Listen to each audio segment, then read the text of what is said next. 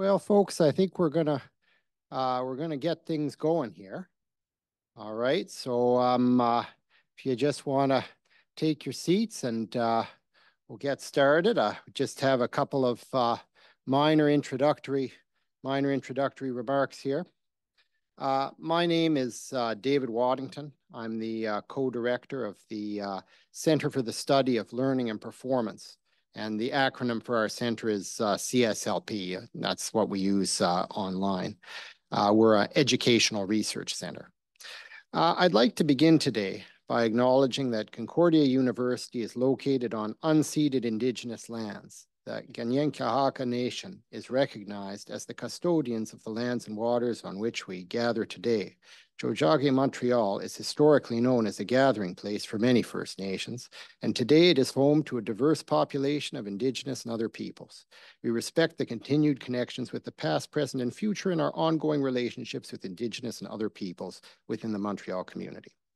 So this talk today is part of our center's ongoing speaker series on interdisciplinary perspectives in education. And all of the talks that we have in this series are free and open to the public. And while some of them are geared at specialists, some of them, like today's talk, are also of more general interest. So I'd urge you, thanks for coming to this talk, and I'd urge you to come to our other talks. Either you can come online or you can come in person. We have a whole bunch of other ones. We got one coming up on disinformation. It's really interesting. We've got all kinds of great stuff. So check it out.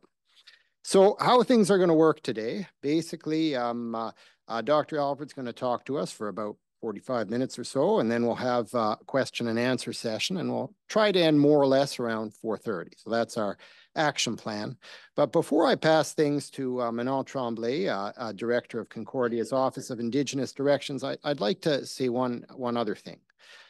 When I saw that Taiaiake Alfred had his new book out, and with its title, It's All About the Land, I thought right away we needed to invite him as part of these talks. Speaking personally, I've long been a believer that Dr. Alfred's title says it all. It's all about the land. I grew up in Mi'kmaq territory in southwest Nova Scotia. I've seen the fruits of injustice done to the land and to Indigenous people by white society. And regarding that, Dr. Alfred says in his book, he says, quote, "Having our land back, our laws and institutions and power governing that land is fundamental." I agree with that. And that's one reason why I'm really interested to hear what he has to say to us today. So I'll turn things over to Manon now to give a proper introduction to Dr. Alfred. Thanks very much.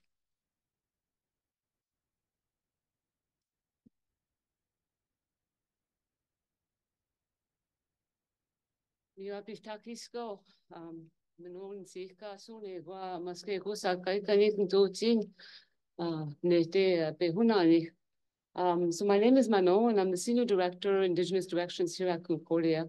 And it's a position that I've held for about 4 years, but my time at Concordia extends much further than this. In fact, that's when I first started at Concordia in 1995, that's the first time that I met Taiaiake. We sort of crossed in the door. So Taiaiake. Gehaga, philosopher, writer, political strategist, and academic with more than 3 decades of experience in First Nations governance, politics, cultural restoration, and environmental impact assessment. At the time that I met him in 1995, he was a faculty member here in the Department of Political Science. And on top of all of his teaching and all of his research, he was busy laying down the foundations for what was to become the Oaxaca Student Center today. And I took the reins from him when he went on to do bigger and better things. So Taiaiake also established the University of Victoria's Indigenous Governance Program, and he can be credited for originating and developing the concept of Indigenous resurgence as an intellectual paradigm. He left academia to devote himself to working directly with his own people in Kahnawake, as well as with other Indigenous peoples at the grassroots level, with the aim of breathing new life into our ancestral visions of nationhood. And I hear you're sort of back in academia at our rival institution, McGill. So yeah. So Taiaiake is a graduate of Loyola High School, and he served in the Marine Corps of the United States Army before obtaining his bachelor's degree in history right here at Concordia. So he's alumni. And he also holds a master's and PhD from Cornell. He's the author of 4 books, Heeding the Voices of Our Ancestors, A Peace, Power, Righteousness, and Indigenous Manifesto, Wasase, Indigenous Pathways of Action and Freedom, and of course his latest work, which we're here to, all hear about. It's all about the land, collected talks and interviews on Indigenous resurgence. And this new book couldn't be more timely. Now, I know I'm going to get in trouble for saying this, but as many Canadian universities, including Concordia, turn their attention to land-based education in ways that are not always thought through, and that seek to cram our knowledge systems into their colonial frameworks. It's important to remind everyone why land, aski in my language, is everything to us. So, it's our home. So would you please help me give Taiaiake a warm welcome?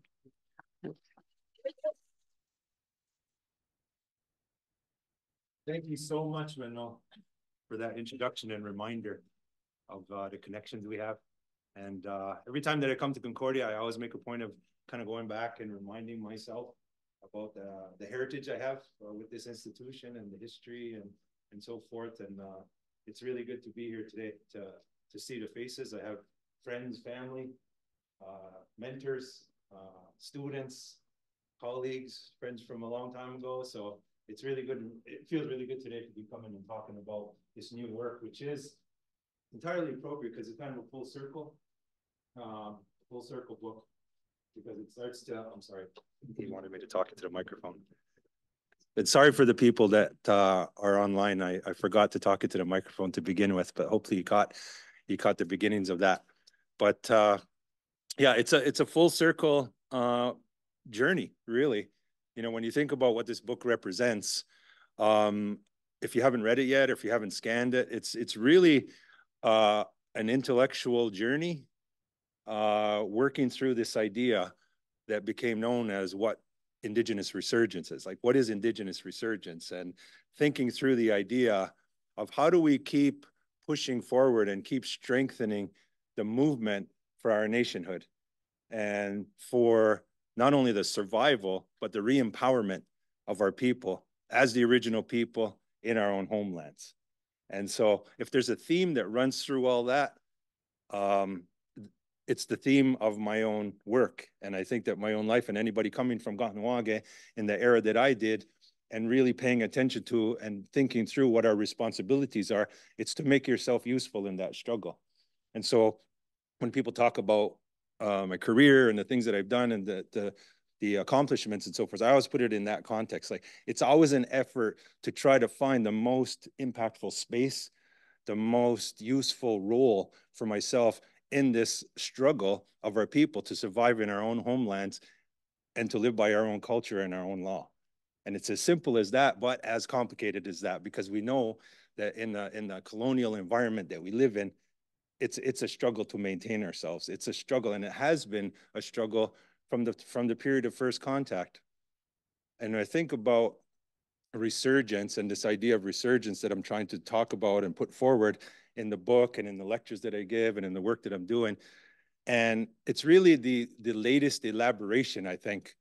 It's the latest kind of strategic positioning and thinking through this basic idea of how to survive and how to fight for our survival and to do it in an appropriate way that's effective in the context that we live in. And if you go back in time, not only in one person's lifetime, but actually it's not one person's lifetime, it's a small slice. Hopefully there's a lot more lifetime in this person and in the things that I'm going to do and say and the work that I'm going to do. But you push back through time for our people, and you can trace the different strategic positionings and the different identities that came with that and the different forms of movement that were appropriate at their time and their place. And when I was thinking about coming here and speaking today, I was reminded of this point when the latest news came up on CBC about the letters of Jean Mance. People have heard about that. They discovered in the archive the letter of Jean Mance. And I got interviewed for Radio Canada on that and had something to say. And then I saw the article today in English and they got it wrong. So I had to say something on Twitter about that, of course. But it reminded me about how long our people, Kanien'kehá:ka, have been fighting for this place, have been asserting ourselves in this place. If you think about it, all the way back, and I was going to say, at first, I was going to say 1609, which was the point of first contact between our people and the French. And I used to start the story there, but I'm going to go back even further because the work that I've done in recent years with oral histories, archaeology, ethnohistory, as part of larger research projects going on in Kahnawake, I have to take that story all the way back now because this island of Tiohtià:ke has stories behind it, and it's wrapped up in stories, of course, that go far back in time beyond the time of the European. So we have relationships with the Anishinaabe, the Algonquin Anishinaabe.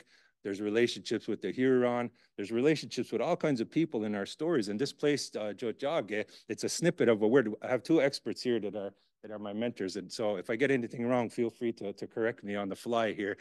But it actually isn't that much of a word in itself. It's a snippet of a longer word, and it's a signifier of division or things separating, right? And that's why people focus on Tiohtià:ke, because it doesn't actually mean anything in and of itself. It's like separating.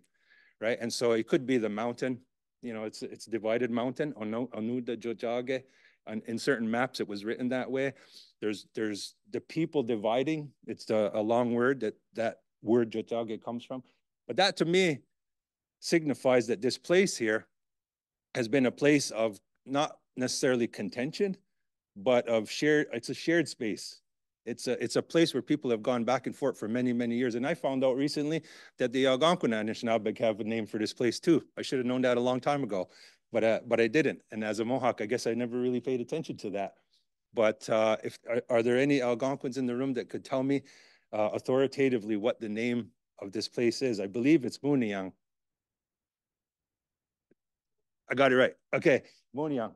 And that, and in the conversations we're having on the ancient peopling of this area, conversations we're having with Algonquin researchers, with people who study that, and people study our own history, I came to the realization, which I should have come to a long time ago, that our peoples have these relationships and have developed ceremonies, have developed rituals, have developed languages around those relationships that really defined our ancestors in a certain way in times past, which we now are struggling to reconnect with and bring back to a place in our own lives as part of our own identity.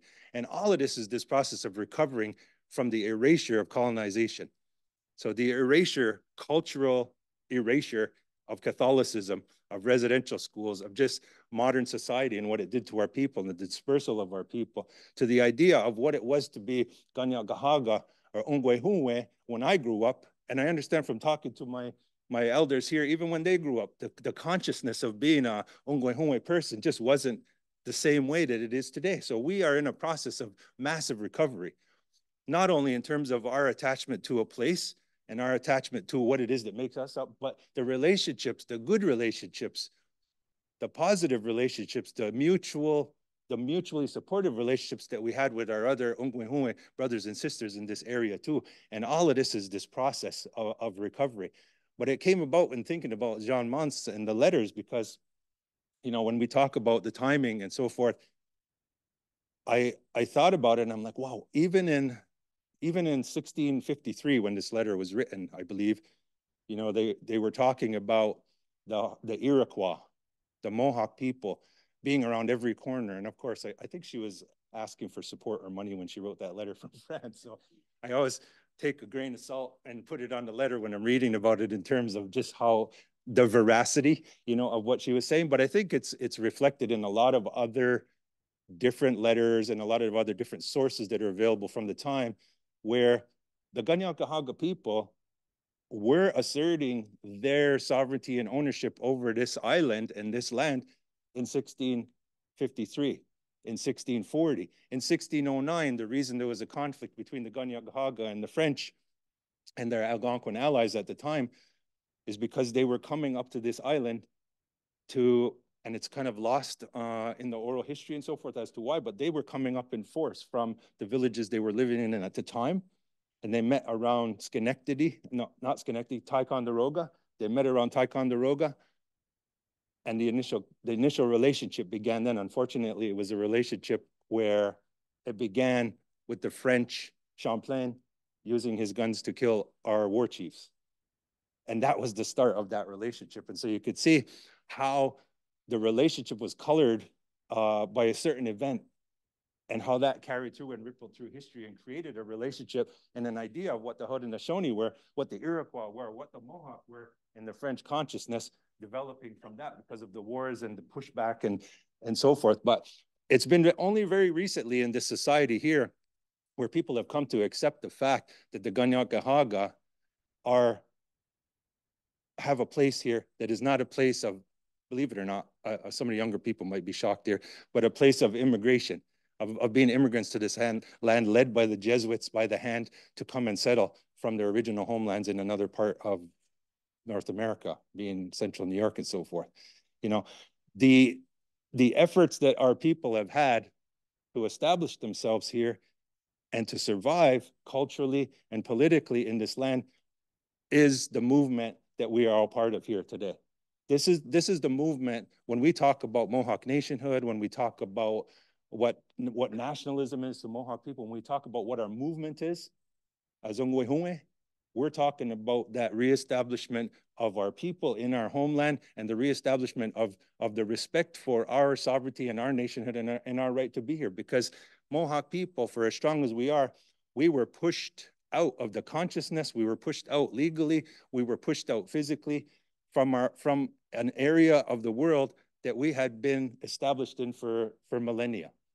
And so whenever I come to talk in Montreal, I spend some time, maybe too much time, talking about the root of that and wanting people to acknowledge that. And it's only very recently that that society has come around to accept that. And that's beginning to be reflected in some ways that are very noticeable. You look at the flag of Montreal today. If someone's not looked at it recently, have a look at the flag of Montreal.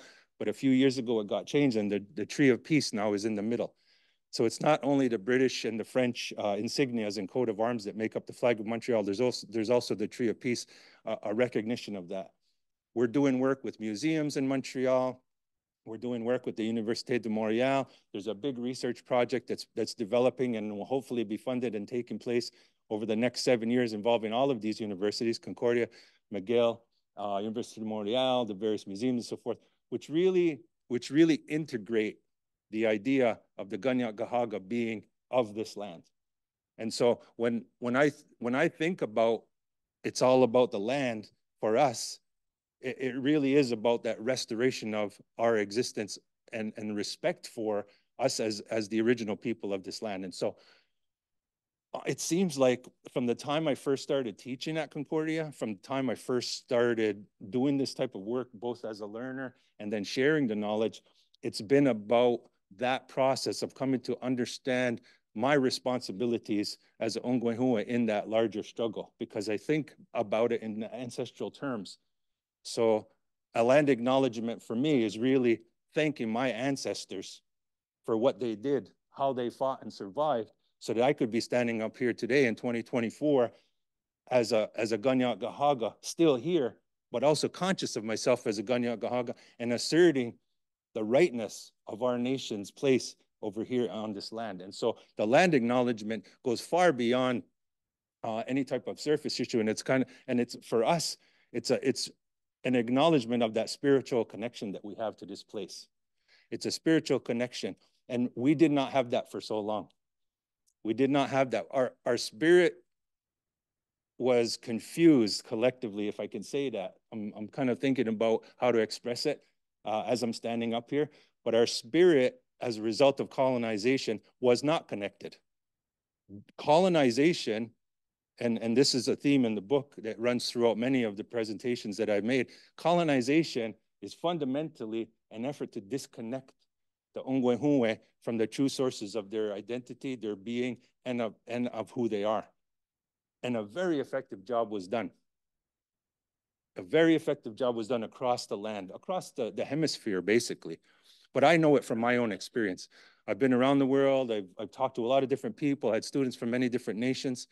But as Manon said in the introduction, I've kind of come home and I'm focusing now on myself as a Ongwehua and Taiaiake. And I know how colonization disconnected us from ourselves and disconnected us from each other. We're still trying to confront that in the work that we're doing in this community, even in spite of years now, generations now of work on language and cultural restoration, bringing back traditions of government, working on ceremony and restoring that spirit and restoring the fire of our existence. We're still dealing with the colonial legacies of mistrust of each other, of mistrust of institutions, and sadly, mistrust of ourselves and fear moving forward and stepping into that space of our true existence. We're still dealing with all of that. But that is the struggle that we're committing ourselves to work through that, to have the recognition of ourselves as being shaped by colonization, as carrying that colonial burden, of wearing those scars, of acknowledging the gaps and not having what we need to have, but also committing ourselves to the work and the struggle to restore those things, to restore that connection, to restore our knowledge of ourselves in this place, to restore the strength that we gain physically from the medicines, from the actual substance, the natural environment, and then also restore the strength of our people for having done that as a nation of people living in this territory. Decolonization is really that restoration of connection. And that's why I started off talking about it's not only connection of one person to a particular piece of land, it's connection amongst ourselves as a nation, but having positive connections and relationships with everyone around us. We're not the savages running around in the forest killing each other over beaver tails just because we can get a better price. We didn't wipe out the Hurons just to get more money, as the history books tell us that we did. If you read about the history of this country, it's all about the Haudenosaunee being the boogeymen and the Hurons being the poor victims, and all motivated by European ideas about value and money and place in this economic context and so forth. No, there was things that happened in our lives which created motivations that were rooted in our disconnection from ourselves because of the coming of a different way of thinking about responsibility, different way of thinking about relationship. Christianity, Catholicism, European values, and sure, there was rivalry and contest on the economic plane, but fundamentally, it was a spiritual crisis for our people. And that spiritual crisis was manifested in the things that people observed us of doing, but it was not anything other and more fundamental than a disconnection from that true source of who we are, the land. And I have experienced this like every other Indigenous person. I've thought about it. I've read about it. I've tried to think through it. The reason this book is titled "It's All About the Land" is because someone, and I've said this in a couple of the other book presentations I've done, someone articulated it very, very clearly to me at an early stage of my own learning. And it wasn't at Concordia. It was at the Royal Commission on Aboriginal Peoples in Ottawa. As a young researcher, actually, while I was a professor here when I was starting out, I also worked at the Royal Commission on Aboriginal Peoples. And for those of you that don't know what the Royal Commission on Aboriginal Peoples was, it was a large-scale endeavor funded by the Canadian government from 1992 to 1996 to try to basically to try to figure out the Indian problem, which is basically to say, what can we do as a country that doesn't involve sending the army to Kahnawake and Kanesatake? Because in 1990, everybody I think here knows there was that militarized conflict in our community. There was a violent altercation that lasted 3 months, but really had been a decade or so or more coming in that community. And the Canadian government, for whatever reason, I'm not party to the reasonings that they had for this. I suspect it was because suppressing a native rebellion with force was very expensive and cost a lot of political capital as well. They tried to figure out a different strategy. Let's give them the benefit of the doubt. They did not want that to happen again. They wanted to think through this rather than to have an ongoing series of conflicts.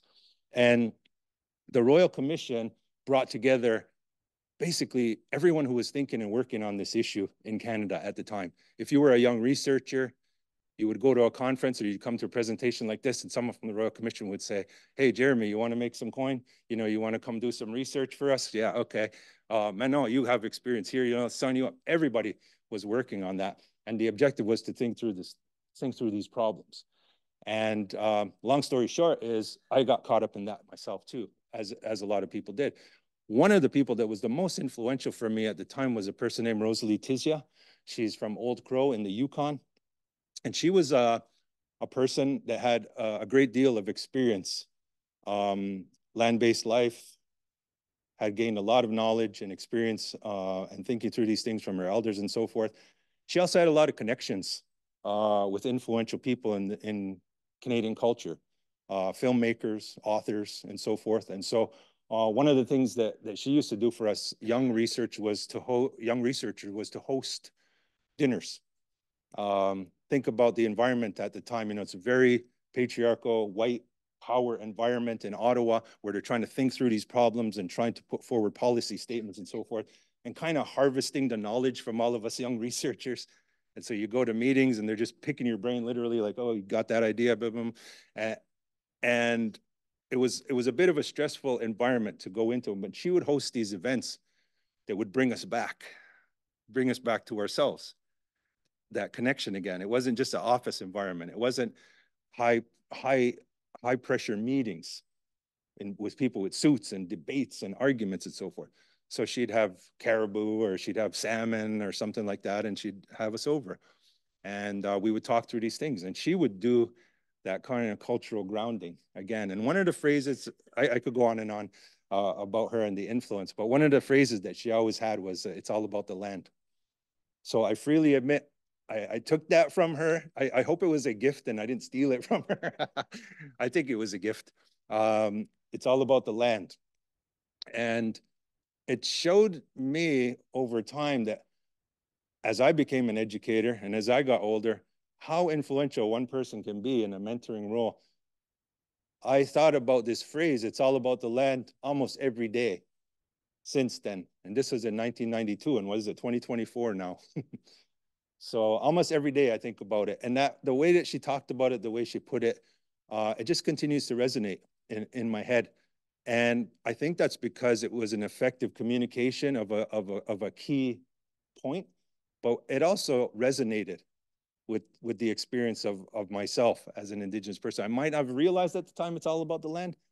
And I'm focusing on this because there's other things that it could be all about. Right? So it's all about the land. Someone asked me when I was doing another book talk, well, what's it? You say it's all about the land.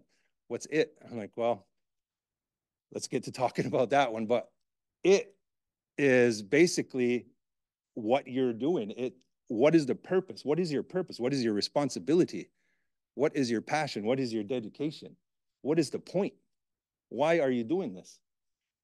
And this discussion and the point that she was making about it's all about the land was in a context where people were arguing and trying, I think, in hindsight, to convince us young researchers that would go on to become professors and policy people and leaders in our communities, that in fact, it was about self-government, or it was about economic development, or it was about integration into the larger society on a fair basis. There are a lot of different things it could be.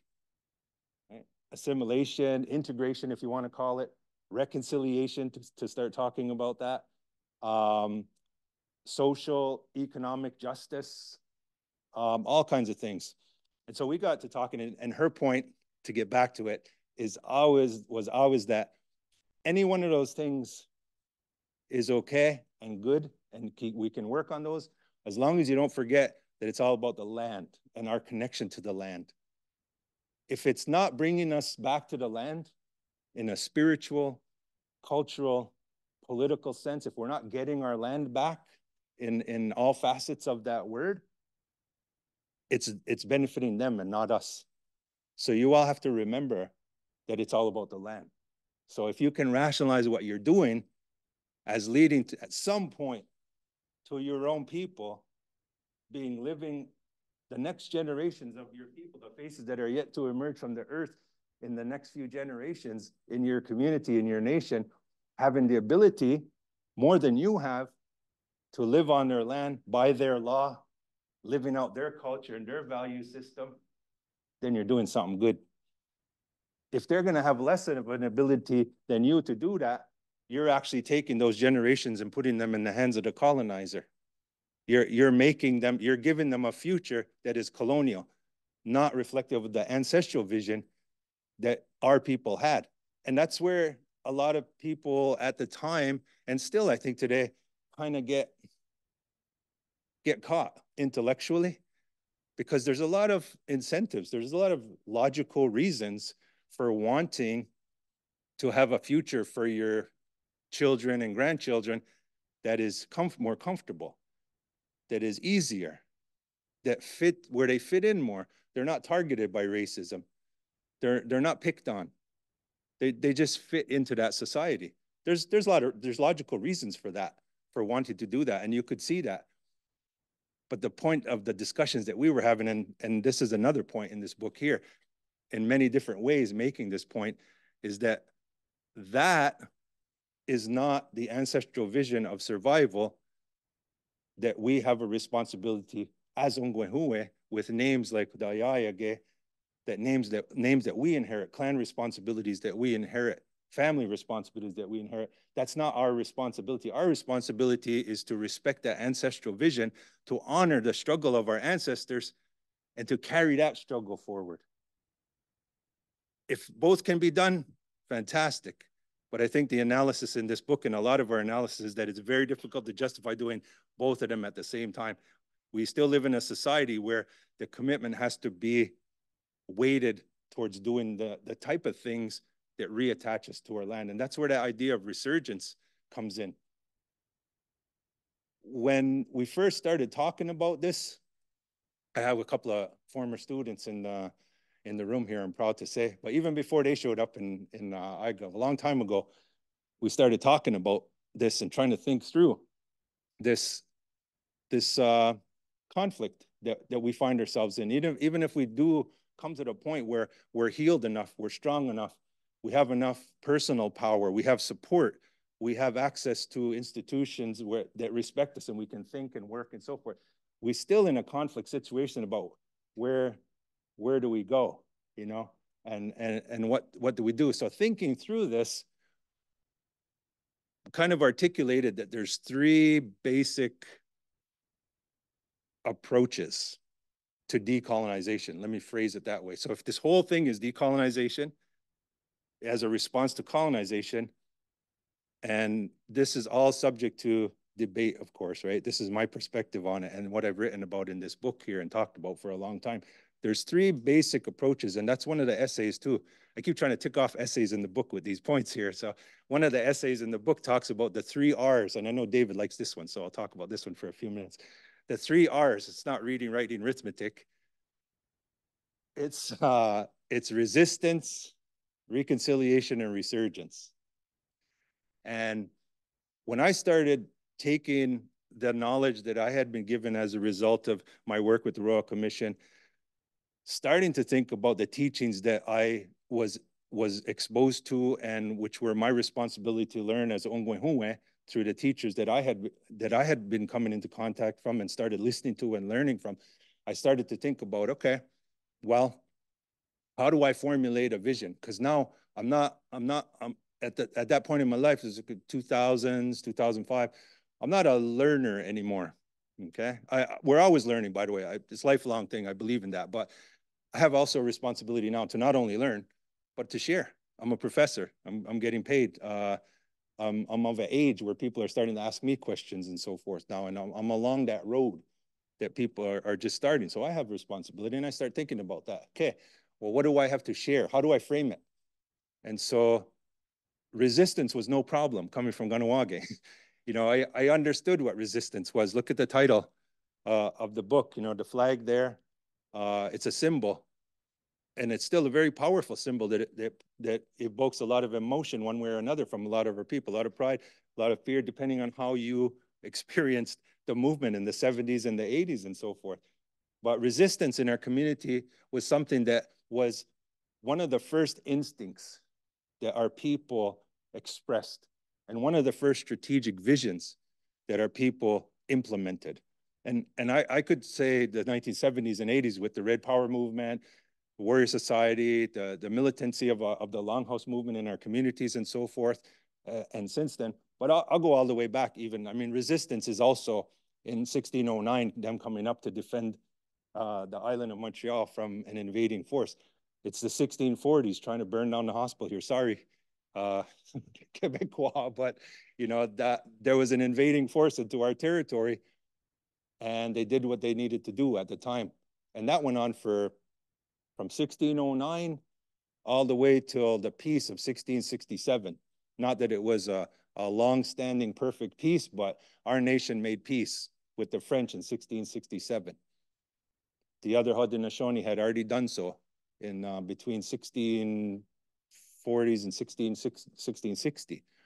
So that was a long time of pushing back, a long time of trying to eradicate that force which was invading our territory. You think about wars that go on for almost 80 years. You know, it's a long time to be on that footing. And so our nation is no slouch when it comes historically to resistance. We've put up fights, we've pushed back, we've organized to fight. So when we think about resistance, it's organizing to fight off an aggressor. The problem with resistance, as we found, which most people in the world have found as well, is, and I go through all of this in my book, Wasaze. Spent a lot of time thinking through this in Wasaze. The problem with resistance, whether it's effective or not at pushing back, it transforms you, and it transforms the character of your community, and it transforms the character of the relationships that you have with other people, because you're on a war footing. You're organizing to fight. And I think that we're coming to grips in Kahnawake now, trying to move away from the colonial apparatus that we have for governance to talk about what traditional governance is. We're finding that we're running into obstacles where people's character, people's psychology, people's way of being, and even thinking about what it is to be Ongwehunwe is structured on that fight mode. So we're always in resistance mode, and you can't dismiss it because it was necessary. We needed to fight to protect ourselves. We needed to do that, but we also have to recognize that being in resistance mode you pay a heavy cost as a community for doing that, and you have to think beyond that, because you have to be able to resist, but you also have to be able to live with sensitivity, with comfort, with safety, with joy, all these types of things. That has to happen too. And those were in very short supply in our communities at various times, and still are, sadly, in a lot of communities, because whether it's a community collective or whether it's a family or an individual person in that resistance mode, they're fighting for survival. And so when we start thinking about this and putting together a vision forward for Ongwehunwe in the early 2000s and so forth, we acknowledge the power of resistance, the necessity of it, but also acknowledge that we need to think beyond it. We need to think about a different way as well, or at least having a different set of capacities in our community and in ourselves to be able to operate in a different way when the barbarian was not at the gate, to use that phrase. Kahnawake is very good. We remind ourselves when there are threats at the gate, we do organize, we come together, we fight. But it seems like that's the only time we come together, sadly, is when someone's attacking us. That's changing, but historically, that's the way it is. So now we think about, well, what's the alternative? And at this period of time, in the 2000, 2005, 2010, moving forward, the alternative was reconciliation, right? The reconciliation, which to me, I'm using it, it's a huge topic. Of course, I acknowledge that. There's all kinds of things that are part and parcel of this idea of the era of reconciliation and so forth. But it was basically about forgiving ourselves, forgiving the society, healing, reconstructing our societies on the basis of care, safety, and so forth. This whole idea that's kind of like the opposite of resistance. It's the opposite of being on that war footing. You're wanting to recreate a relationship where you can actually be at peace, And that's the good part about reconciliation is, so there's acknowledgement. There's the Truth and Reconciliation Commission. It's basically all about acknowledging the harms of the past, committing to do better together, forgiveness, and moving forward and building a better society or a better relationship. I realize I'm grossly simplifying what reconciliation is, but I think that's the heart of it. And at first, people were excited about that. People were embracing that idea, reconciliation. Who's going to argue with that? Who's going to argue with the fact that we can shake hands, we can be friends, and we can all get along going together in a society that's not overtly racist or targeting Indigenous peoples or doing all of the negative things that were done in the past? But where this idea of resurgence comes in is that just as problematic as resistance is, and just as necessary as resistance is, but yet problematic, same thing when it comes to reconciliation. Just as necessary as it is to desire peace, to desire a good relationship, the problematic aspect is that people are manipulating that concept in order to remain rooted in their colonial privilege. So reconciliation over time, from the time it was first proposed until now, I would argue, is more about white people feeling better about themselves than doing anything substantially good for Indigenous people. That's reconciliation. I think Indigenous people in the room, Ongwehu in the room, I think there's a consensus that that is what the end effect so far has been in terms of reconciliation. Even the calls to action that, and I'm not impugning the motives or the intelligence or the character of Justice Sinclair at all. I think he tried to do a good job, and he did a good job in terms of what he was mandated to do. But if you think about what the calls to action are coming out of the TRC, they're all about taking the sharp edges off racism in the society, taking the harmful words, the trigger points, opening up access for people to come where they had doors shut in their face before, changing the most obvious surface level reminders that Canada is built on stolen land, that our traditional governments are not recognized, that all of these bad things happen, that really Canada would not exist except in a framework of theft of Mohawk land and every other nation's land in this territory, and the failure to have a serious effort to redress that. Because reconciliation has nothing to do with land. Those calls to action don't mention land once. They don't mention the restoration of our traditional government once. They're all about making Canadians and Canadian society more palatable to those that operate within it. And again, good objective. Everybody wants to see that, but at what cost? So the same kind of dynamic that's at play with resistance, there's a cost. So it's not acceptable. Well, there's an objective here that's honorable, but it's not acceptable now because the cost. Leaving your land claims behind, leaving your traditional law behind, leaving your traditional identity, your responsibilities as Ongwehuwe behind in order to make friends and be at peace with the larger society, that's not acceptable. The whole idea of reconciliation is founded on the idea of a creation of a facsimile of what it is to be Ongwehuwe that suits white society and asking us to buy into that and to live that out. And the facsimile is only expansive enough to the point where it only gets as big and deep and means as much until it starts impacting on the privileges of the larger society. Where the privileges gained from colonialism of that larger society start to get frustrated, that's where reconciliation ends. And that's where that facsimile ends. And I use the word facsimile because it's created artificially by people who are not us.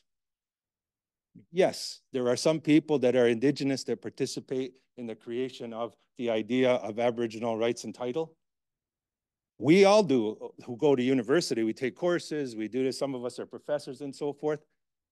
But the idea of Aboriginal rights and title and the recognition of what it is to have an Aboriginal right in Canada is not the creation of a Native elder rooted in Native spirituality, expressing full-on Native thinking. It's a moderated compromise between that and the interests of Canadian society. Granted, everybody is in the game knows that.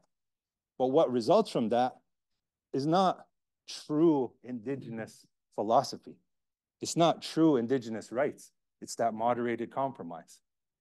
Same thing on almost every aspect of identity. That's not only law, it's what it is to be in this society. How you are expected to live that out. It's all these negotiated compromises. And so if it had worked out over the last 30 years, where anybody who comes from an Indigenous culture and community could feel comfortable operating in that context, saying, I can express myself fully as a Ganyankahaga person, as a Cree person, as a Niska person. I can express myself fully, and that's respected and accommodated. And it's not. And so there's problems there. That's where this idea of resurgence comes from. The idea of resurgence comes from an analysis of looking at this end, resistance, fighting, and this end, compromise, in order to achieve friendly relations, and says, well, we don't like either one. Either way, the next generation is lesser native. Either way, 3 or 4 generations down the road, they're not even going to exist anymore in the ancestral vision. That facsimile is going to take over. And they're going to have to be some sort of a remnant of what it was to be Ungwahue in the ancestral vision. And we're not ready to give up that fight yet. We're not ready yet. Hopefully never ready. But we're still willing to fight and dedicate ourselves to that ancestral vision. That's where resurgence comes from, and it says, okay, what are we going to do about it? And this book gets to, I'm so focused, I can talk right through that. This book gets to the heart of the matter about what do we need to do today in order to make sure that we don't fall into either one of those traps, and that we're effective in creating a future for our, and the short answer, because I know I've been talking for a while now, and there's probably questions and people want to have a discussion, but the short answer that comes through in this book is that we need to build a foundation for a political movement, but we need to start with the foundation of restoring our connection to our land, restoring our languages, restoring our culture, rooting our children in that culture, giving them the power to organize on that basis in order to confront the political forces which keep us colonized and force us into the reconciliation framework that is the facsimile, and refuse to accept our true reality as Ungwahue. And it was a theory for a while, but I think in the last few years, people have taken this idea of resurgence in academia, in land-based programs, inside nations, even in law. People have taken it and started to try to find a way to see through the smokescreen that reconciliation is for colonialism. Because that's another image, I think, that is entirely true and accurate, is that recolonization of our people is happening, and reconciliation is the smokescreen to blind us to that reality. But people are starting to see through it now, because they're starting to learn their languages. They're starting to commit to learning the philosophies.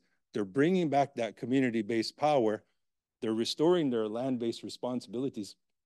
And from that perspective, they're standing and looking at the reality in a different way, and they're seeing it, rather than standing inside this colonial force and not recognizing what's happening. They're stepping out and they're seeing it for what it is. And then they're starting to develop strategies, movements, organizations to move in the direction of confronting that. And not all of them are confrontationalist. Some of them are more generative in trying to develop from within and give people just a different perspective. But there is a political and legal movement as well to challenge that's based on this stronger foundation. I always use the image, and it's another, I forget which essay I was going to say, which it's in this one particular essay, but it is in the book, where I talk about how to think about this restoration of this cultural foundation. So for myself and in our culture, Taiaiake, it's not my own personal name, like it wasn't made up for me. It's an ancient name. It comes through my family. And I'm the latest one to carry that name. And I think about my responsibilities. I'm educated about my responsibilities, in large part too through that name. You know, it's in the set of responsibilities you have. But I think about it oftentimes, and I'll share it with you too. It's like, how am I carrying that name in 2024 as the Taiaiake alive today versus 400 years ago and the man who was carrying that name then? You think about the comparison there, and that's colonization. The fact that I'm not a fluent language speaker, I had to learn in my 20s and 30s a lot of the laws and our traditional culture. I had to learn basically what it was to carry the responsibilities and what those responsibilities were as an adult, as many of us as Ongwehue people. So if I think about the cultural foundation that I'm standing on, it's kind of like a little rock about, you know, I feel confident. It's not Taiaiake in 1981 carrying a machine gun for capitalism in the Marine Corps. Certainly things have changed from then, but it's still pretty small compared to that foundation that Taiaiake in 1600 was standing on. You know, that's a mountain.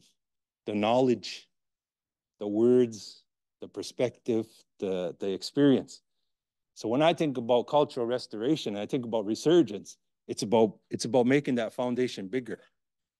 You make a big foundation so that we can all stand on that foundation confidently and assert ourselves in the way that we need to, just like I started off saying, when we're confronted with a challenge, when we're confronted with people who are trying to destroy our fire, Gawadzere, our fire, when they're trying to make that nothing but embers and stomp it out, as they've done a number of times throughout history, we have to be able to come together and restore the power of that fire and the strength of it and build it back up again. Sometimes that's law. Yesterday, Neil Yerda and I were in a session where we're talking about a legal challenge and how we need to come together to assert ourselves in law, and how the work that we did, and Curtis Nelson, a Condole chief of the Haudenosaunee, and I was part of this, and other people convinced a judge in Quebec Superior Court about how our treaties were real and needed to be respected by the Crown, and resulted in a big legal victory in November for our people. By the way, that's not resolved. The appeal's underway, and we'll be going back to court on that at least once more. But that just shows you that when you come at colonialism from that resurgent perspective of a strong cultural foundation, knowing your responsibilities and restoring the strength of those relationships, it can succeed. And it can succeed in a way that is actually authentic to what you and your ancestors are fighting for, not some sort of compromise solution that's going to take you in an incremental way further and further away from that ancestral vision, which we found ourselves in on both ends of that spectrum, you know, becoming just like Maoist rebels, you know, engaging in resistance and thinking about ourselves in terms of rebellion and taking on the character of a rebellion as opposed to a resurgence. And the same thing in terms of reformist instincts, taking on the character of that reformed Canadian society and identity as opposed to who we truly are. And so this book talks about all of that. And there's also a personal element working through it, because of course, being a human being and doing this type of work and doing it largely in public, like I'm doing now, there's an evolution in thinking, and there's an evolution in the person just by chronology. You know, you don't start from 2005 and end up in 2023 when the book was published the same person. I hope not. You know, you hope people change, and you hope people learn, and you hope people grow. You take on new knowledge, you learn from challenges and so forth. There's also the intellectual evolution. There's also the change in roles and responsibilities over time.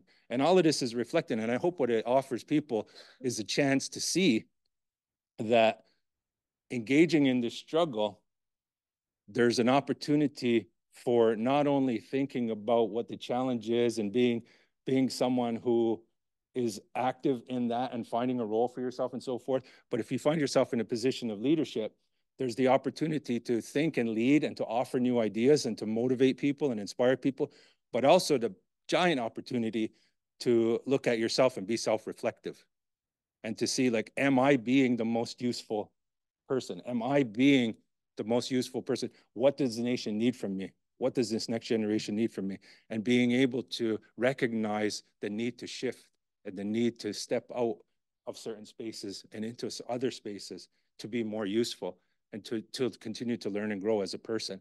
And there's that too. The particular essay of my experience in university and so forth is, I think, illustrative of that intellectual, personal journey where the need to continue to be self-aware and reflect on how you are embodying colonial ideas and practices and behaviors and so forth is absolutely essential to remaining relevant, to remaining useful.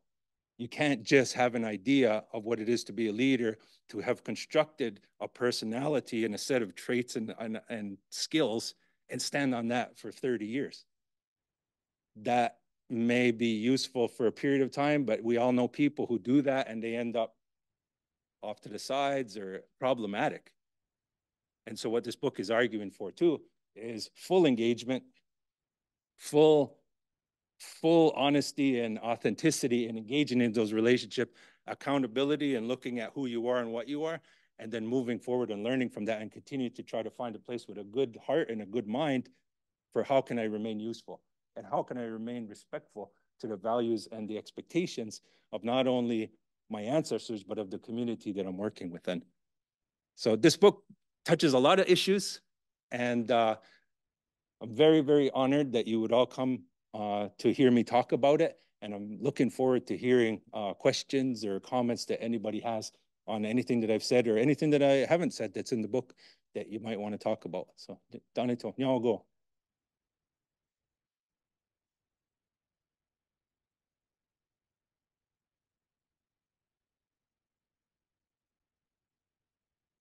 Yes, sir.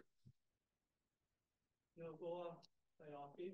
Yeah. I want to recognize friends of Sakara and Uera and Benondo, their son. Same.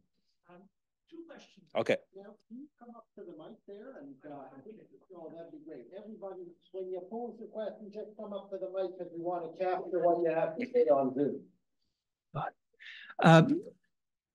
Could you help us better understand the impact of the Montour White decision regarding precisely resurgence that you spoke about? And perhaps you might want to link it to resistance as well. Right?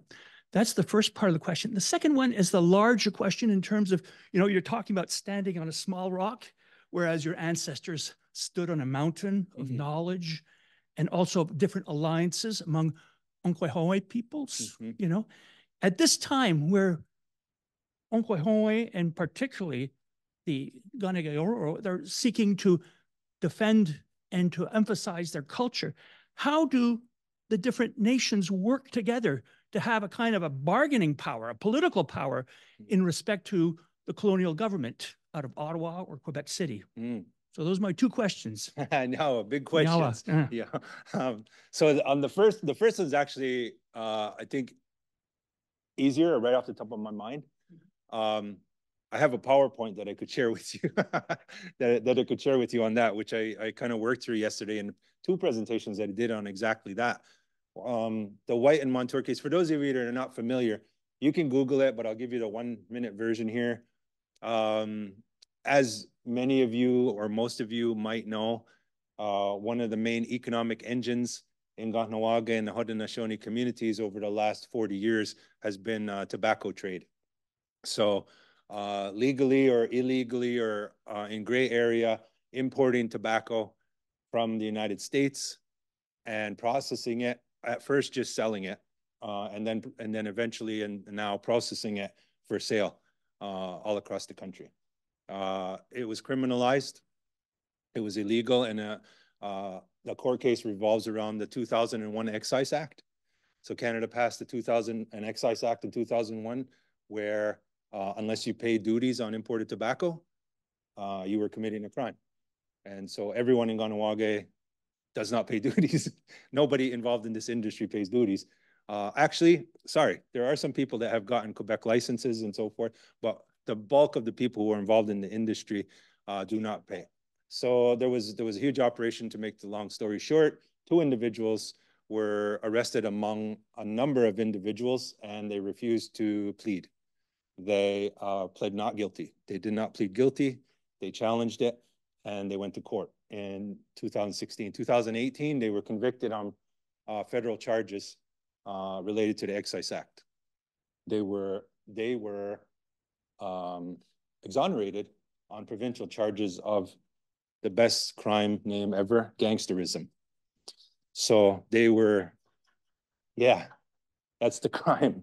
They got off on that, and so they were convicted of avoiding the excise tax, not paying it, and so they launched a constitutional challenge saying that that act, Canada did not have the authority and the right legally, constitutionally, to impose that on Mohawks.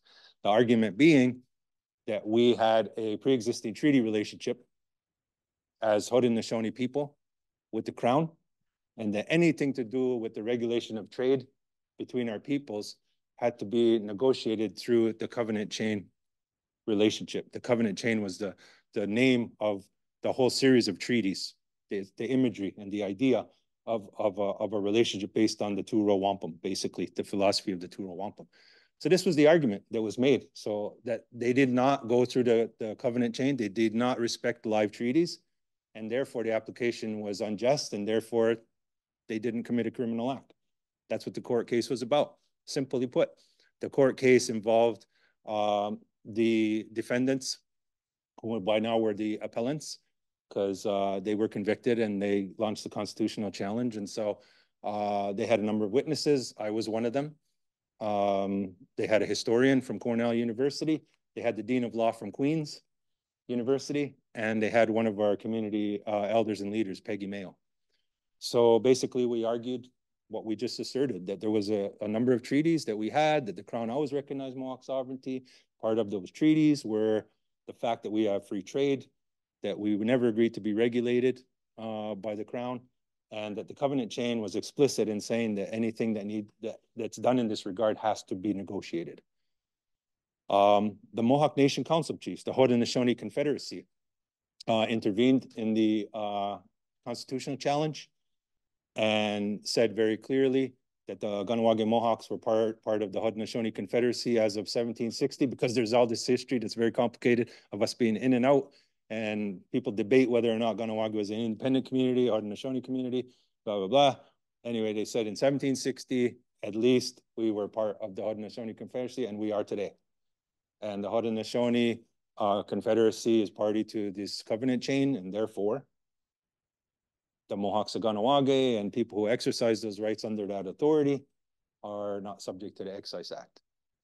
And in a stunning, stunning legal decision in November of this past year, Justice Sophie Bourque of the Quebec Superior Court, for the first time in history, I believe, agreed 100% with what the native said and disagreed 100% with what the Crown said.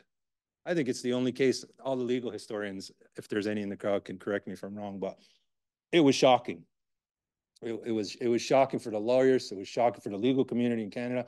Certainly shocking for us who were part of it, to have a judge have listened. And I'm kind of being a bit flippant here, but it was shocking and emotional. People cried when they read the decision.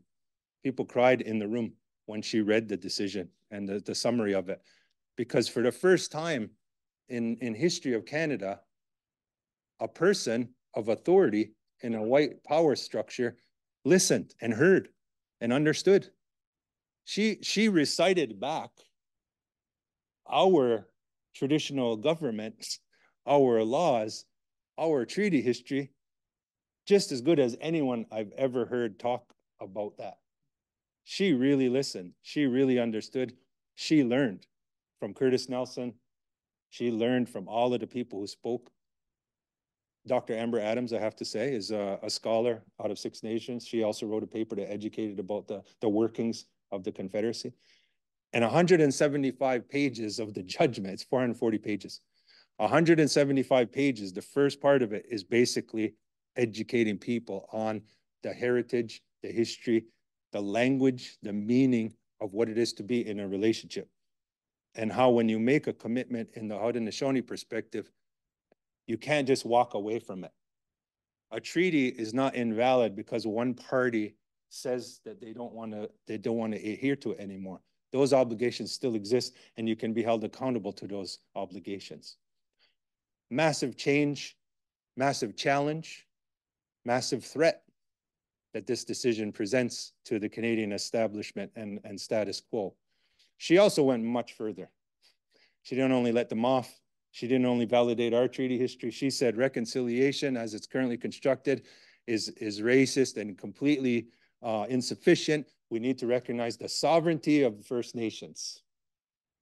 Reconciliation is not accommodation. It's recognition the sovereignty of First Nations. She said that the United Nations Declaration on the Rights of Indigenous People is not an aspirational document. It is binding human rights law that now forms the floor of the interpretation of Aboriginal rights in Canada. She said the Van der Peet test for whether or not someone has an Aboriginal right in Canada, which by the way is this kind of frozen in time, you can only do things that your ancestors did in the way they did it kind of, she said that's racist and obsolete. And here's a new test for Aboriginal rights. That test is basically, is it something that exists in the traditional culture? Is it governed through traditional law? And are the people charged doing that thing? Completely different. Throws out Van der Peet, throws out basically the Canadian government's obstacle to Native people modernizing their economy in fisheries, in forestry, all across the board. So it was a groundbreaking decision that she put forward on her last day as a judge. She retired. Smart move.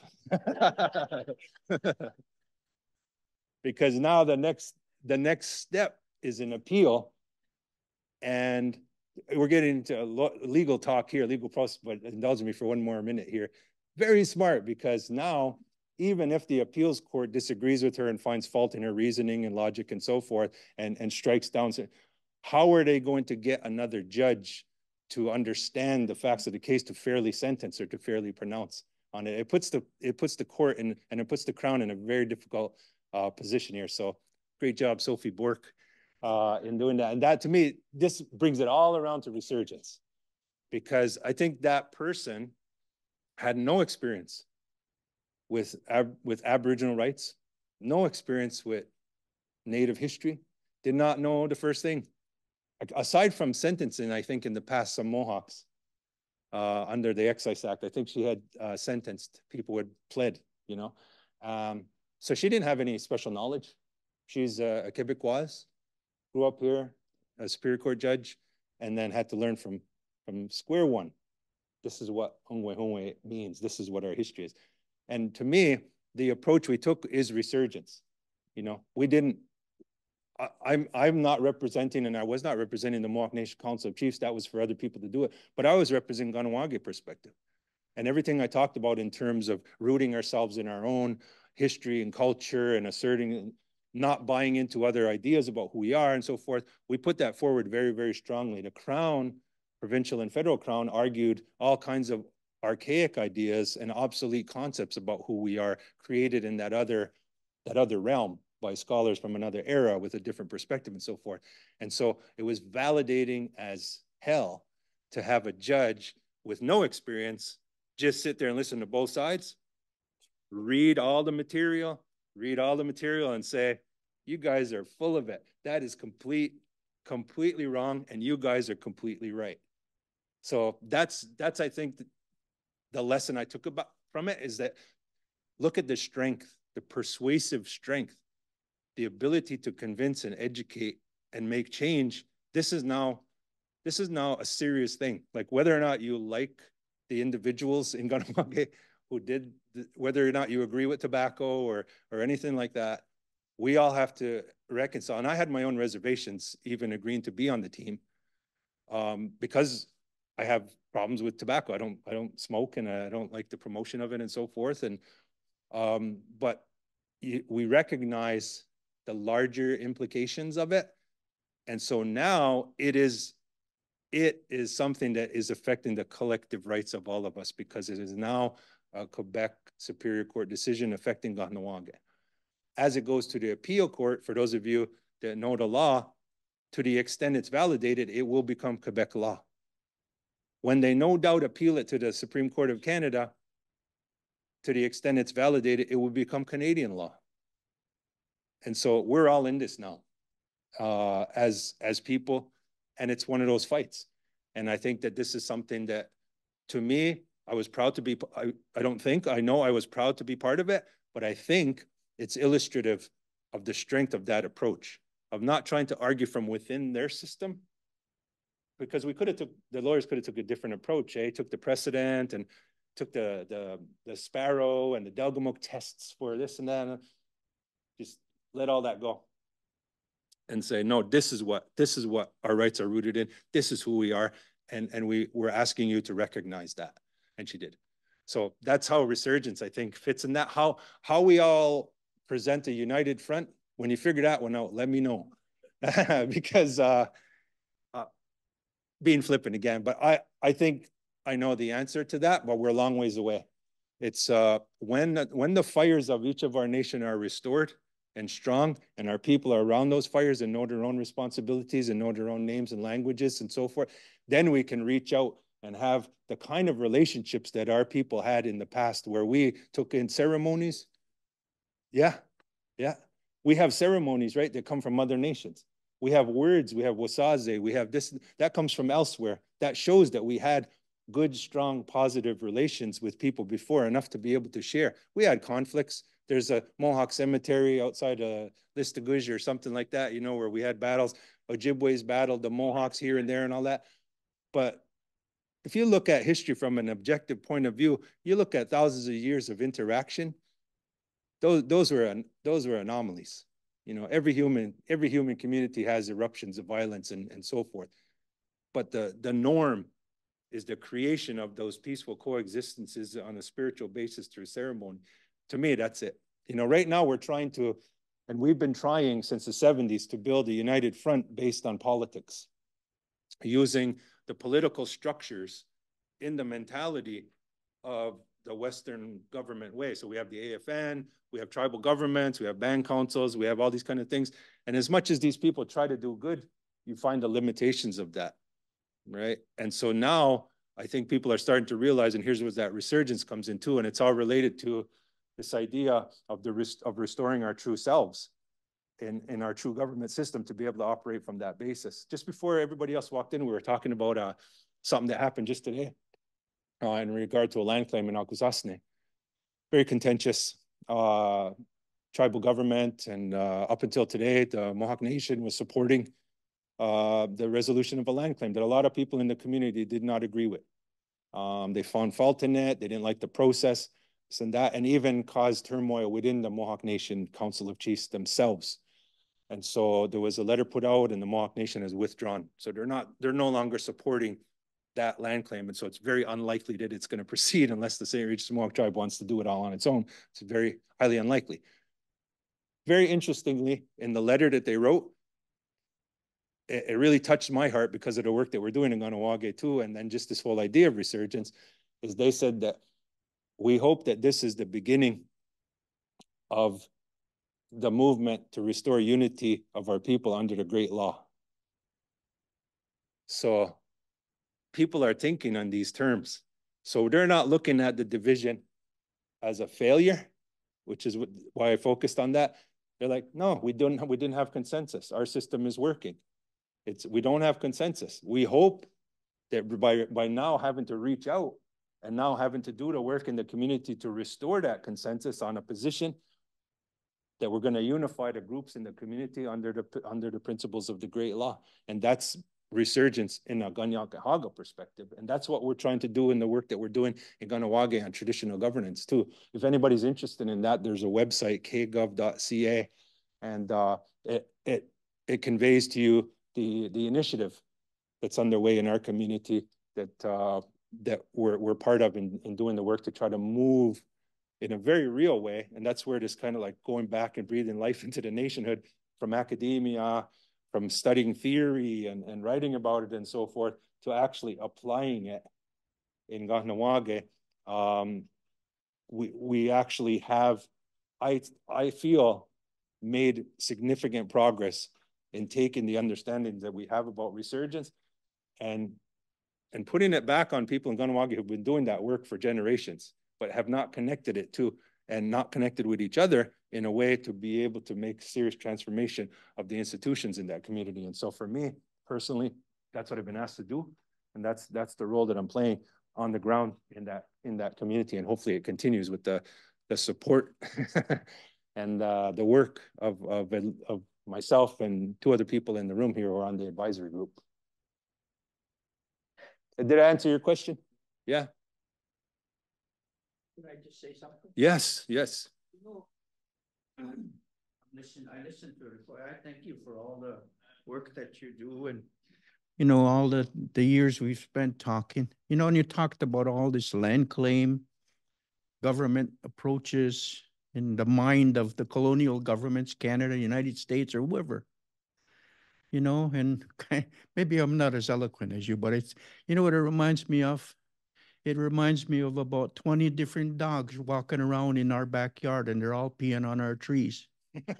And they're saying to us, we're marking our claim. We own this land.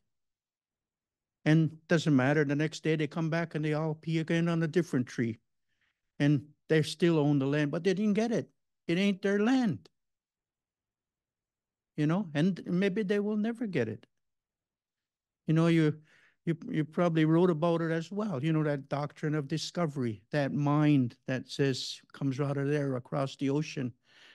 You know, go out onto the world and claim the earth, right? That mind that man will have dominion over this earth. Their man will own their mother. Take what you want from her body. Don't care about her spirit. You know, that's that mind of colonialism, right? Or what did they call it? Straight from Genesis. They brought civilization to us. You know what I say? I believe we were always civilized. And what they brought across the ocean wasn't civilization, it was stuff. It was technology. We were civilized before people came across this water. We could talk about any grass, any root, any tree, and we knew the medicines and the value. We knew how to deal with animals and everything. We were civilized in the way of the earth. You know, and so I just thought I wanted to say that. But there's one other thing, you know, I think that it's important. Maybe it's a message for your next book. You know, you said your book says it's all about the land. And one of the things our people need to, we have a message for everybody around us, huh? In our stories of creation, right? And you know that. When the Creator made human beings, he went to the river and he took the living earth. He made human beings out of the living earth. He gave us his mind. He gave us his fire, and it's in our blood today. He breathed into our mouths, our lives. And what's the first instruction he said? He picked up the earth and he says, this earth is your mother. Always love her, care for her. Always give thanks for the life that you live on her. And she will take care of you. She will feed you. She will nurture you. She will give you the medicine you need. And that's the only instruction that the Creator ever gave us as people. How do we do that? We sing, we dance, we give thanks. That's our way. And that Mother the Earth needs to hear us. People when you go and you talk to your governments around you, remind them that you can make laws, you can dig your holes in the earth, take all the minerals from her body. That's her strength. What are we doing to our mother? What is our mother feeling? How many tears does she shed? how much pain does she carry? And we need to change the way we live on this earth, our mother. So nyawa Diyos patong. Nyawa is Sakana.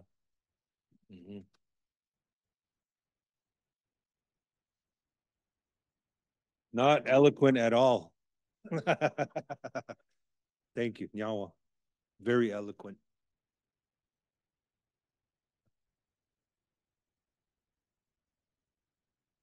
Right. Not awkward at all. I really don't want to follow those words, but I'll try. I am Quebecois, though not proud or national of it, but I did grow up as that during the siege of Ganasatake. And, you know, I grew up in Quebec, says that they are also colonized, not in the same way. And I definitely saw the racism in my family.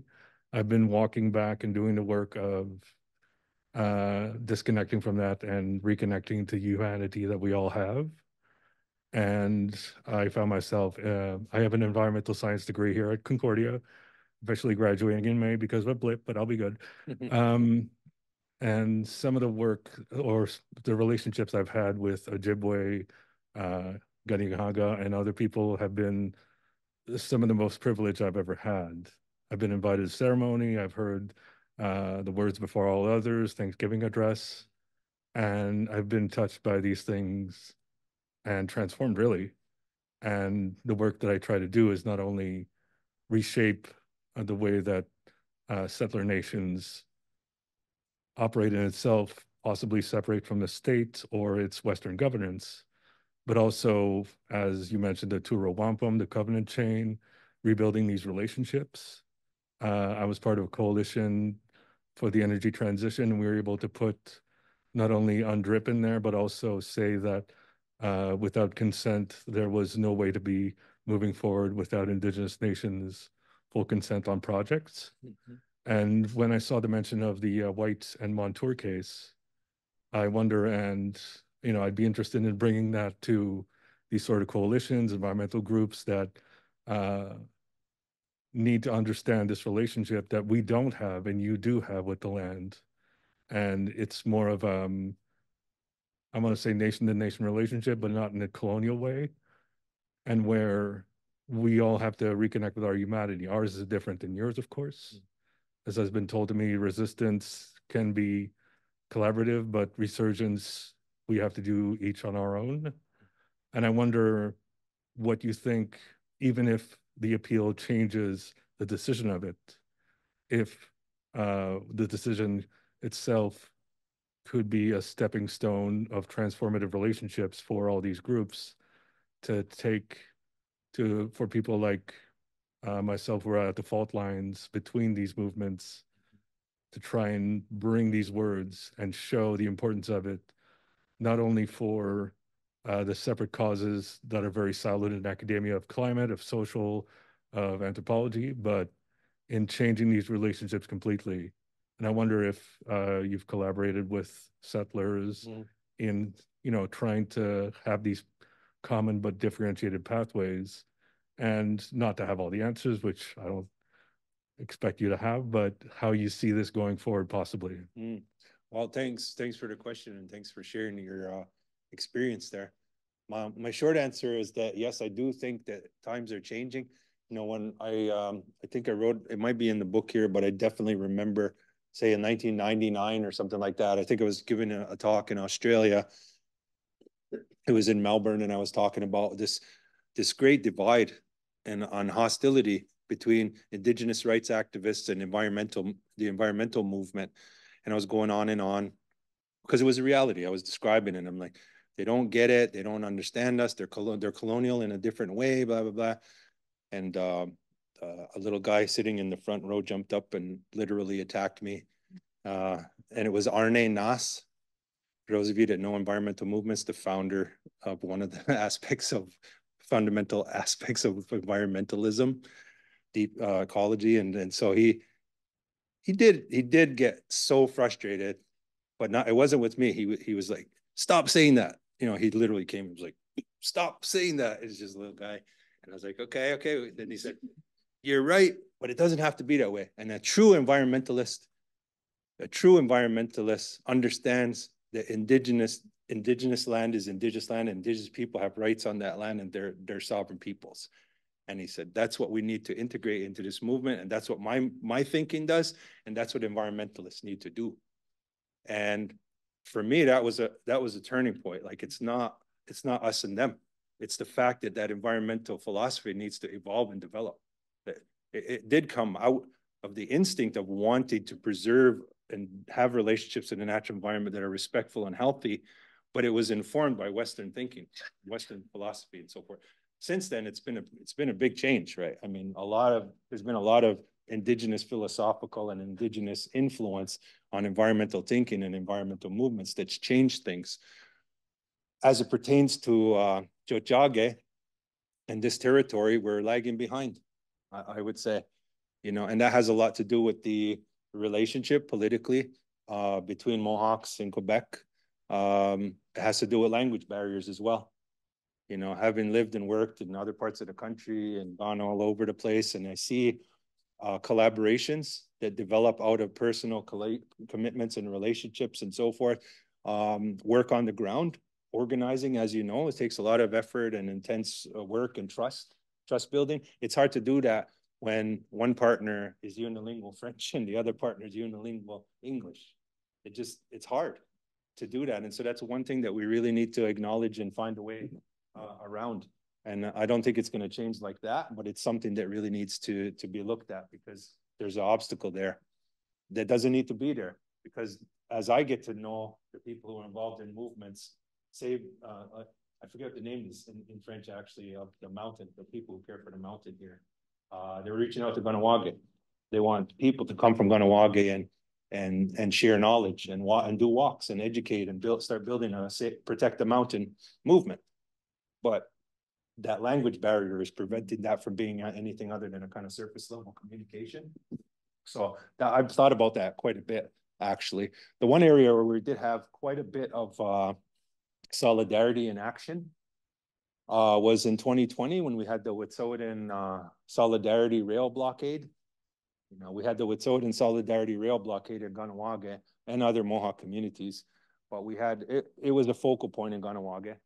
We had that, and people were afraid there was going to be another 1990, which it could have very well turned into, but it ended up being something quite different. From having been a young person in 1990, but involved in organizing, I should say, supporting the organizing in that era. And then in 2020, being a runner between groups and actually involved in organizing it. I saw a great deal of shift in the idea of what it is to be in solidarity and work. And so some of those relationships had been built. Some of those relationships were there waiting to be activated. So there were groups in the city that took solidarity actions that were consistent with what the people who were involved in the Mohawk community wanted done. And so there was that to build on. And so that's different, though. That's exciting.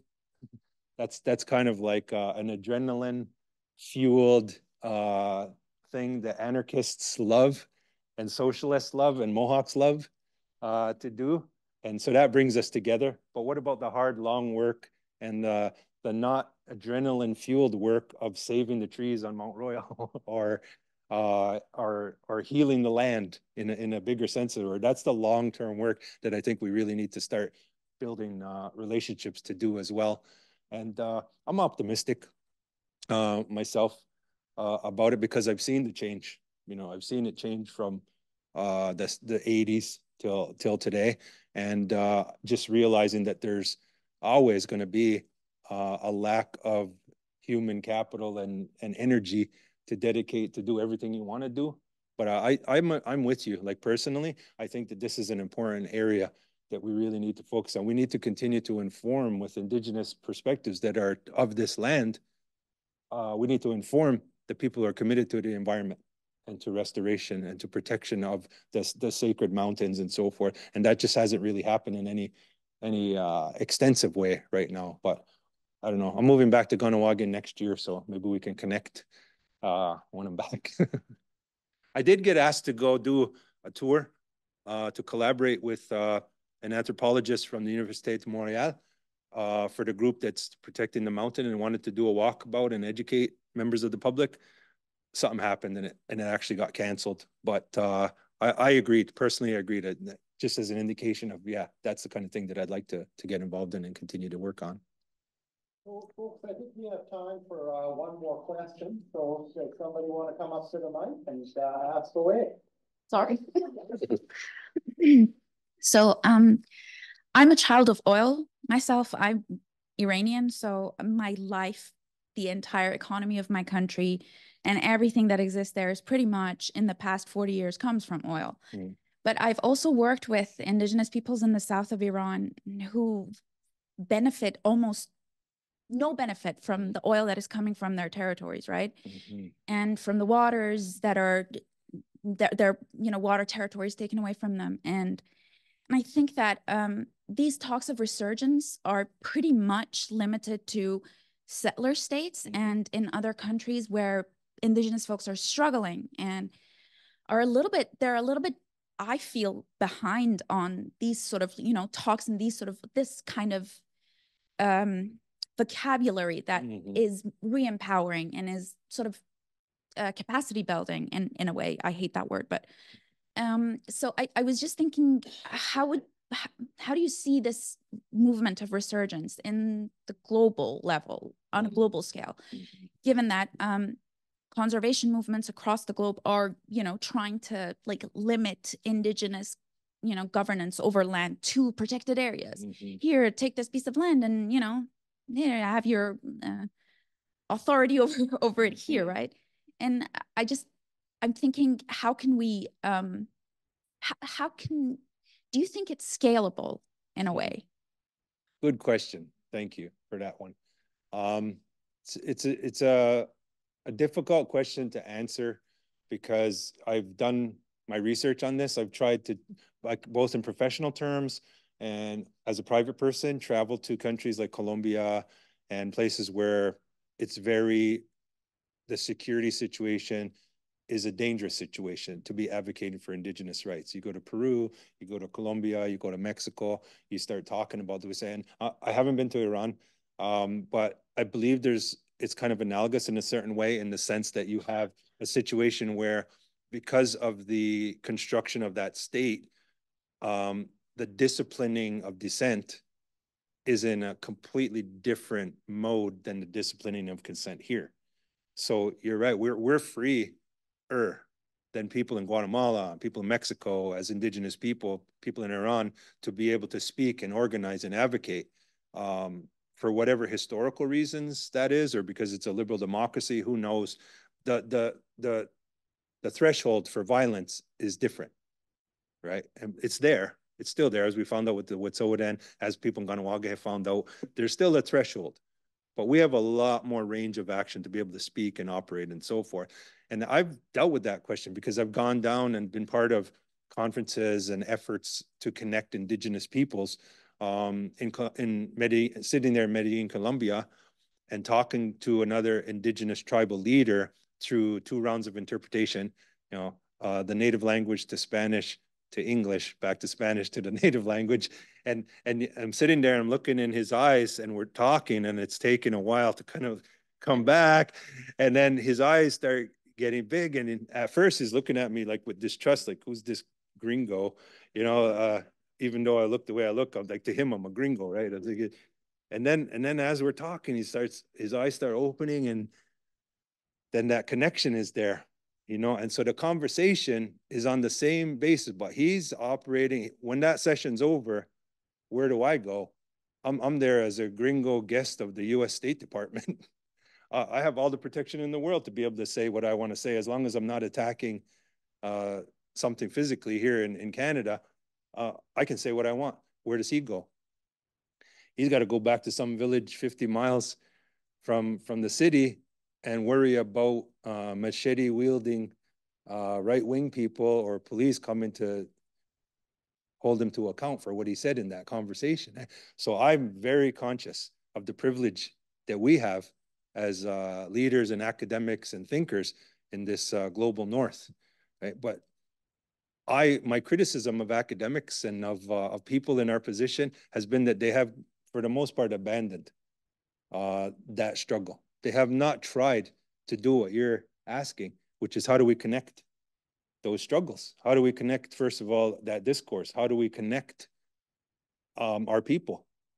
And the answer that I've come up with is there is a language barrier as well. You know, there's the indigenous language, there's Spanish, and then there's English. So it's hard in that basis. But then there's this security threat, physical threat of violence that is much more present in these situations than when you operate here. And so I don't think that's reason to stop doing that work, because part of resurgence and part of our worldview is that way of life, whether or not it's your Ongwehunwe here in our territory, or whether you're in Mexico or Colombia or Iran or somewhere else where it's people who are living in a respectful relationship to the earth against the manifestation of that threat, which today is the oil economy. It's the same here, it's resource extraction. So everything you described those indigenous people in the southern part of Iran experiencing is the same thing people in Northwest Territories or in remote areas of British Columbia are experiencing here. You have a resource that's needed and a huge industrial capacity to extract that resource is set up. They're put off to the side and abused and ignored. And we have ways of articulating that struggle, but ironically, it hasn't really resulted in the stoppage of it. So you think about all the papers that are written by academics. I've written 4 books. I mean, I've tried to put myself on the ground and getting involved in struggles, but most people write about it. We talk about it in the media. We tweet. We X about it. Is it tweet or X? I don't know. We put social media out there. We debate. The Wet'suwet'en are still having that pipeline run through their territory. After all of this, after all the court cases and all this stuff, all the social media, all the land defenses and all that, it's still happening. It got built. They're gonna start pushing oil through it very soon, and gas. So is that space that we have false comfort or like a false sense of power?